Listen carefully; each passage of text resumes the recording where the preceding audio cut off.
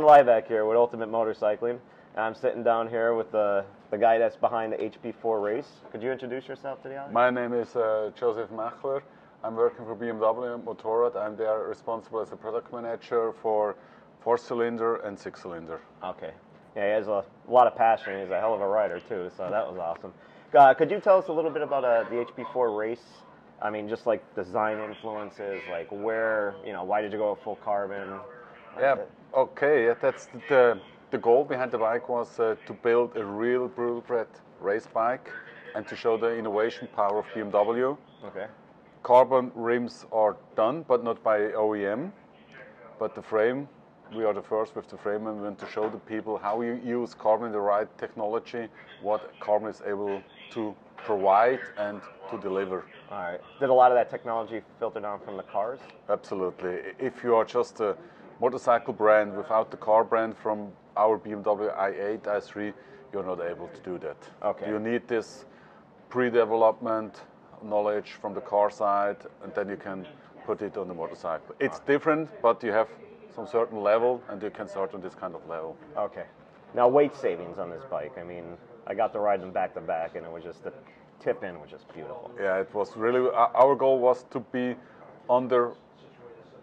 I have to say in kilo. Sorry. Yeah, sorry. We'll try. Our goal was to be under 107 kilo dry weight. Okay. And then we come in the end. Dry weight means without fuel. Mm-hmm. So then now we are 160 kilo with a little bit fuel in closed park Fermi condition. That means we're just 3.5 kilo heavier than a MotoGP bike. Wow. And with any fuel or battery or this, we are run on 146 kilo. Wow.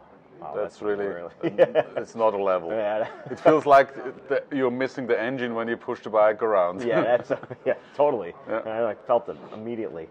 Now, what is the weight savings on this compared to the standard S1000R? 40 kilo. 40 kilo? Yeah. Oh, wow. Just from that. Now, you said the wheels, they're full carbon, but yeah. who actually makes the wheels? The base materials come from BMW. Okay. Engineered by us, the construction, the process, and then we have a supplier. It's ThyssenKrupp. ThyssenKrupp is an old steel manufacturer. They make as well elevator and all that stuff. Okay. And they go in innovation, and they come to us and say, hey, we are interested. We are coming with this binding machine. They have this technology and say, okay, let's try. And it works pretty good. Yeah. Yeah. Now the swing arm. That's yeah. Yes, right? Swing arm, we was thinking about swing arm, should we go in carbon with the swing arm or not? Then we decide, okay, our swing arm, which we are using in the World Superbike with certificate, it works perfect. It was the swing arm which Just Davis and Marco Melandi was racing close to the World Superbike title. So then we said, no, that makes no sense for us. Let's invest in the frame with the carbon. Okay. All right. Now, onto the engine. We have 215 horsepower. Yeah. That thing. Minimum. I was seeing 183 on the back stretch, and that made me very happy. Yeah. but could you explain like a little bit what you guys did to the engine? Okay, the engine is really built up by hand in our HP department, race department. Primarily, it's the World Superbike engine. Okay. Cylinder head is coming from the endurance, so it's for durability. We reduce a little bit the revving because of World Superbike, we rev 100 RPMs higher. Wow. So we rev now to 14,600. We have a special Conrads piston. We balance the piston. Everything is built up by one man. Then we run in the engine on a dyno. After we have it run in, we change the oil, control all oil channels, take out the spark, make endoscopy in the cylinder, look about the piston, about the valve, put them together, new oil, and put it again on the dyno, and then we measure. We run in the engine on the dyno, and it must have minimum 120 Newton meters and 215 horsepower. So if you take the bike and go to somewhere on the dyno, you will see 225, something like that. 220. You can definitely feel that. Man, that thing is amazing. They have no chance with the double R to stay in the slipstream of the HP4. They just fall out. Now there's 3 riding modes on that. Yeah. It's 3 in the dry. It's intermediate, dry 1, dry 2. So intermediate is literally if it's really, really cold or wet, then you can go that because a lot of power reduction.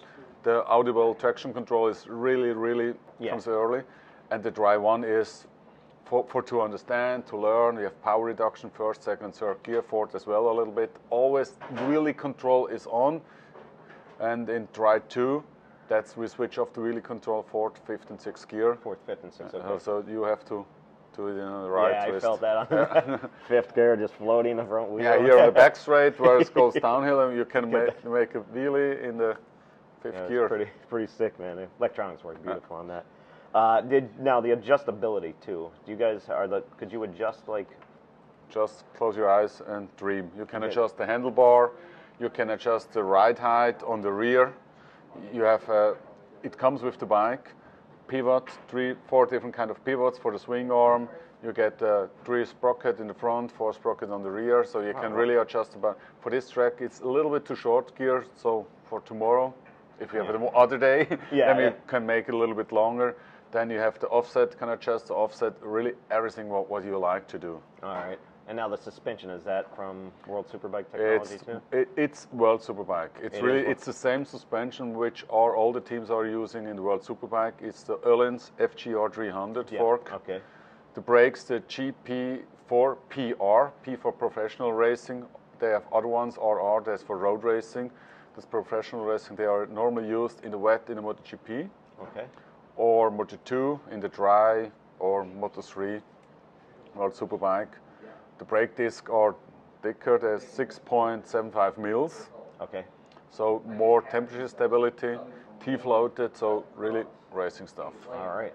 Yeah, because I really felt, I mean, combined with those wheels, those brakes were beautiful. But like you said, it was that nice initial, and then they got, like, especially at the back stretch, I mean, you could really ride on those brakes. And on the wheels, you say it, the wheels, each wheel is 800 grams, 900 grams lighter than our forged wheels, but we found the weight outside. And that's what the benefit. So you have the spinning wheel, and you don't have to break down the force, the weight outside. Same in an acceleration, and if you turn in corners. Yeah. I mean, like I said, riding those bikes back to back between HP4 RACE and the S1000R, the S's back here were just unbelievable. I mean, that bike was just like tip in. And then when I got on the S1000R, I'm like, still one of the best motorcycles out there, but it felt like it felt like you have a pillion rider. I was like, what is happening? Yeah, so that's really crazy. But yeah, anything else you wanna discuss about the bike? I mean, besides, I wanna hit price, so I don't know. 78 in the States. We have 750. Yeah, 750 worldwide. Worldwide, yeah. We sell it very well. Yeah. So we are happy for customer, but they have to a little bit speed up. If someone has the idea to buy one, they're gonna go to the dealer and do it. Hey, perfect. That's all I need. Thank you. Hey, awesome riding with you too, man. Good stuff. Thanks.